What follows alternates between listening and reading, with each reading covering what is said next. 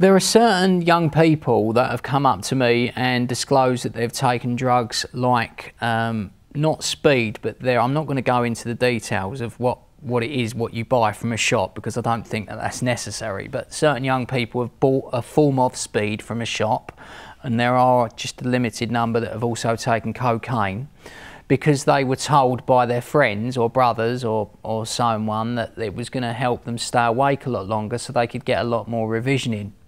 That probably did happen. However, what they failed to tell them was the next day they're going to feel awfully tired and awfully drained and angry as well, and frustrated and hungry because you wouldn't have ate. So therefore you lose a whole day just to gain those extra few hours through the night.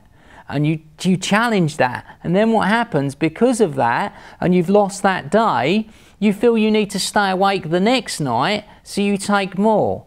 So it's like a never-ending cycle. Had you have not had it for that first night, you would have been fine the next day to get on with your general duties and responsibilities and revise or whatever you needed to do. But because you've had it through the night, your day's now screwed, so you need more the next night.